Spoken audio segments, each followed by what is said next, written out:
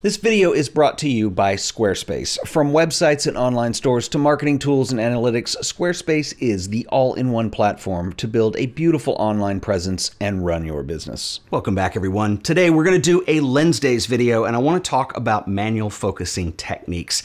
I've done a lot of Lensdays videos, and by very much a popular request, in the next couple weeks, next couple months, I want to start getting into some older manual focus lenses that have really specifically interesting characteristics that you can employ into your photography. And I want to talk about using these lenses with modern cameras. But I think before we get into that, I thought it would be great to do a video just talking about manual focusing techniques, how I set my camera up, which may not be earth-shattering to some of you. You probably already use some of these. But I also want to talk about how I set my computer up, because one thing that drives me nuts is when files don't have the right metadata on them. The way I organize my Lightroom catalog is I create smart collections by lens and by camera. And because I do a lot of camera reviews, a lot of lens reviews, I need to be able to go find things. And when you're dealing with older manual focus lenses, let's say you've got like, on this camera, I've got like this old Nikon lens, which is a great lens, but it was never designed to go on this body, and this body was never really designed to see this lens, and so you don't get any metadata about aperture or what the lens is. Well, there's an app that you can use, and I want to show you how I sort a little bit of that out. So welcome to the Lensdays video, and we're going to talk about manual focus. A lot of this was actually inspired by this lens that I'm using, which is a Voigtländer. This is a 50mm APO-Lanthar f2 lens.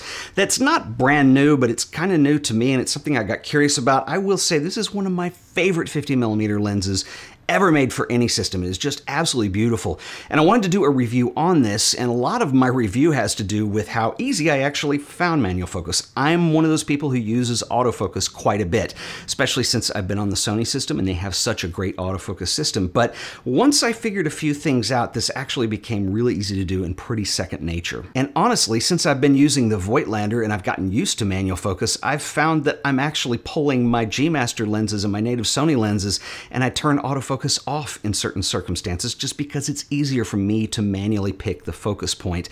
And I think that's something that it's another skill that as photographers we have to understand when to use the tools that we have. Now, as I mentioned, I'm someone who loves autofocus, and I think especially in the last 10 years, we've seen leaps and bounds with autofocus technology, in particular the move to mirrorless. Sony are the leader with this. When you look at something like this system with the A9 and the right lenses, and you're able to like autofocus, some crazy amount of, it's almost real time how it's focusing. This is a huge boon for video, and it's also a huge boon for sports photography.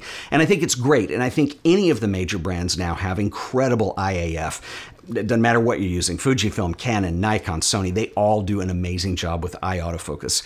However, there are times where I'm not shooting a human being, maybe it's a little more abstract in nature, the shot that I have set up, and I need to just be able to not have the camera arbitrarily select something or have to like lock on to the focus tracking in the middle. It's just easier for me to go into manual focus and get the shot the old school way. But first, let's talk about adapters for a second, because this is actually an important part of this equation. Now, typically you can go on Amazon or you go on B&H or Adorama or wherever you like to buy camera gear, and you look for adapters. And this is one of the things that when I initially got my first mirrorless camera, which was the Sony NEX7, it was really cool because all of a sudden I have this wide range of choices of older lenses that I could adapt. Back then, Sony didn't have a really good selection of lenses. Everything was a lot newer, and so this was a huge selling point on the system. So I've owned a lot of adapters, and they are not all created equal. The adapter that's on here right now, this is the old Sony Nikkor-S 50mm f1.4, which is actually a really cool lens. But I've got this on a Photosay, I think is how you say it, Photosay adapter. These are usually the ones you find that come in at these unbelievable price points. I also want to note that in general, you're going to get what you pay for. So I'm sorry if anybody from Photosay is watching this video right now, but even though these are very affordable, I found that they're in general pretty flimsy. The brand I would recommend is actually this one, and this is actually on a lens right now. This is a Novaflex. You're going to see a huge price change between Novaflex and Photosay, and Novaflex are definitely the most robust in terms of build, and you're going to get what you pay for. And now here's the thinking, and here's the mentality and I've done it too, is that let's say you've got some old $50 Canon FD lenses or Nikon lenses and you want to use them. And so you go online, I need an adapter, and you go through the list and you're like, oh, here's one for like 20 bucks and here's one for 250. and you like do the double take, and it's like the whole psychology of buying a $250 adapter. I'm just throwing these numbers out. These are expensive though, but you're buying an expensive adapter to put on an under $50 lens. It just doesn't match up, but you have to think of it beyond that, that this will mount multiple lenses and you do get what you pay for. Essentially, I've found even the Photostays, I mean, they will work. I've never had one that was like not aligned correctly or slightly the wrong length. I mean, I get full focus functionality out of any lens, but that is something to be aware of, is that you do get what you pay for. NovaFlex is my preferred go-to these days, and this is kind of all I buy. I do have some Photostays from the old days, but kind of replacing them right now. Let's talk about how I set up the camera. Now, I'm using Sony's in this example, but this same approach applies to whatever you're using. So if you're a Canon shooter, you're going to be able to do the same stuff by assigning custom buttons and setting it up the same way. If you're a Fujifilm user, it doesn't matter. I'm just using this as the example, so take notes of what we're doing on here. So one thing I will say about Sony's though, and if you're a Sony shooter, you know what I'm talking about. So if you're using Voigtländer or Zeiss or any of the companies that make manual focus lenses that are native to E-mount, in other words, this is a Voigtländer lens that works directly to E-mount. I don't have to adapt it. It also passes the EXIF metadata through into the camera. So it will record what lens, what aperture, the whole thing. That's really nice, but they also have a feature that by default in Sony cameras is just annoying to no end. As soon as you turn the focus dial, it kicks into what we call manual focus assist, which essentially zooms in for critical focus into the middle of the screen.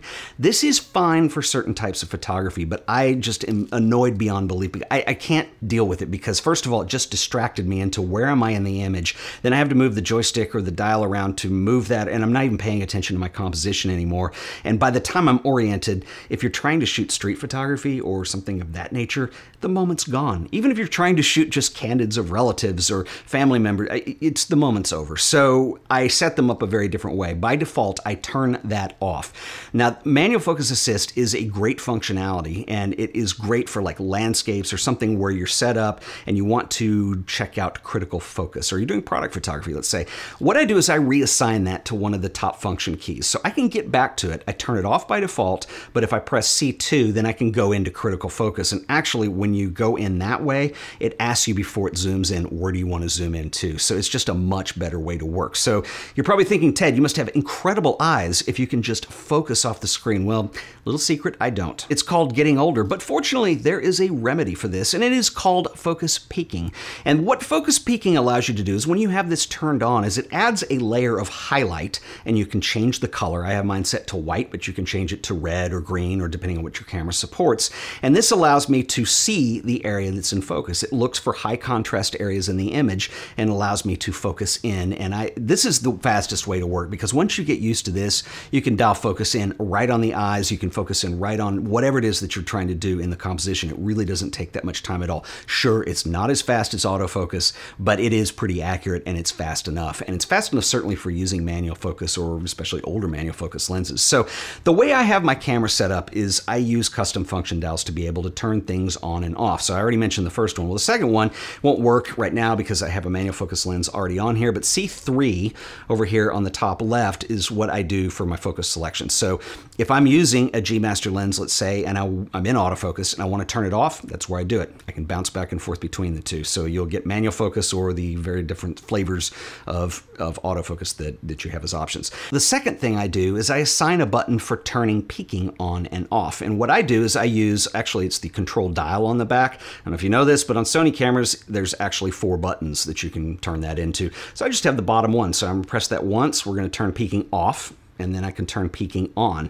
And so that's a great way that if I, for some reason, don't want it, then I can turn it off. You can bounce back and forth. The other option that I like to do, and this is a little bit annoying about Sony cameras, they will do animal IAF and human IAF, but not at the same time. So I set that toggle to the trash can. And so when I hit the trash can, when I'm not in review mode, it will toggle back and forth between human and animal IAF. So anyway, that's how I set my camera up. I think it's also important to be consistent. So I own several Sonys, so it's a a little bit of a pain, but I go set it up this way on every camera. That way, whatever I'm shooting, I can do it quickly. And I think that's the name of the game, is understanding how to manual focus using levels peaking, and then also you want to be able to learn how to do it really quick. And so consistency is key on this. So I mentioned the Voigtländer lenses and even the Zeiss Loxia lenses, which are manual focus. They're designed to work with Sony cameras. Well, they will pass all the EXIF communication to the camera. So this is aperture information, the make and model of the lens. If you're using something like this, the Nikkor-S f50mm f4, well, this is completely foreign. There's no communication happening in here at all. You just basically have a metal tube here. It's an adapter that doesn't have any data that passes through it. So how do we get this to show up correctly in Lightroom or Capture One or whatever it is that we're doing? Well, that's what I want to get into next. But real quick, I want to give a shout out to our sponsor today, who are the awesome folks over at Squarespace.com. Present your photography using Squarespace's modern professional portfolios. The layouts are completely customizable, and you can use Squarespace's drag and drop based backend system, which is really easy to use to present your work the way that you want it seen. Squarespace is an all-in-one platform for building beautiful websites, easily claiming your domain or URL, and creating a custom site that brings your ideas to life. Squarespace is host to a number of other tools, including e-commerce, appointment scheduling, and analytics, so that you can grow your brand and your following. So head over to squarespace.com for a free trial, and when you're ready to launch, you can go to squarespace.com/AOP to save an additional 10% off your first purchase of a website or domain. Once again, that is squarespace.com/AOP, and I want to thank the folks at Squarespace for sponsoring another episode of The Art of Photography. So let's talk about metadata and Cro-Magnon lenses for just a second. So the way that I have Lightroom set up, that's really important to the way that I work, is I need to be able to look at images by lens or by camera model. And so the way I set this up in my Lightroom catalog is by using smart collections. So you set up a smart collection and you give it some metadata criteria to consider. And what it'll do is any image in your entire catalog that meets that criteria will sit in that smart collection. And so it's really easy and obvious to do by camera model or even by lens. And the problem that I have here is that, like with an old lens, like this Nikkor lens, there is no metadata. The lens make or lens model field is completely blank. And so you would think, well, I'll just go into Lightroom and I'll change that data. And well, guess what? For reasons unbeknownst to me that I can't even fathom, you can't. It's actually something that I would like to ask Adobe next time I have the opportunity, and there must be a reason, because that's actually fairly common. Most photo editors do not let you access or manipulate or change certain data fields, but I just need to change the lens field. So the workaround that I've found for this is by using an app called EXIF Editor. Now this is on the Mac side of things. There probably is a Windows equivalent. I don't know off the top of my head. If any of you do, feel free to drop a comment below and share with others, but this is what I do. So EXIF Editor allows me to go in. You can drag and drop and bring in images, and you can just change metadata fields in there. And so what I do is I create presets, and I do them for each lens that I use frequently. And so what you do is you do this on import. This is very important, because if you don't do this on import, then it's hard to find these images later. So step one is I go ahead, I put a card in, and I bring images into Lightroom. And you see your recently imported images folder. So what I do is I right click on any one of those images and I say show in Finder. And this opens up a Finder window with the images in them. Then I can drag and drop all of my images. I drag and drop them onto EXIF Editor. I apply a preset, and then I hit save. And it's going to go through and it's just going to do nothing but alter the metadata. And I only have the one field set up, and it's the lens name. You got to give it a name and you got to know what it is, because then you can create your smart folder in Lightroom. Now the next step you have to do is you have to come back to Lightroom, and then when you're in that images folder, nothing gets applied dynamically. So you have to select all of the images that you just brought in. You're going to right click, you're going to go down to metadata, and you're going to go read from file. What this is going to do is give you a little warning. It'll say, hey, if you've done any edits, they're going to go away. And unfortunately, that's the case. So this is another reason why you want to do it when you import images before you start to edit things. But anyway, this will go ahead and update all the metadata fields, and then you can create your smart collections, and then you can have them display there. So that is my method of working. Now this sounds complex, but I promise once you have it set up and you have your camera set up the right way with your custom function keys so you can get to things quickly, manual focus shooting can be a lot of fun. It can be easy to catalog, and it makes it just kind of a joy to work with some of these cool older lenses that have a lot of of character to them. So this is one thing we're going to be doing moving forward, and I'm pretty excited about it because over the next couple weeks, I want to start talking about older lens characteristics, how they differ from modern lenses, why you would want to shoot with something like this, and I can spoil it for you now. Some of these lenses have some really amazing character to them. So I would love to know what you guys think. Drop me a comment below. I'll see you guys in the next video. Until then, later.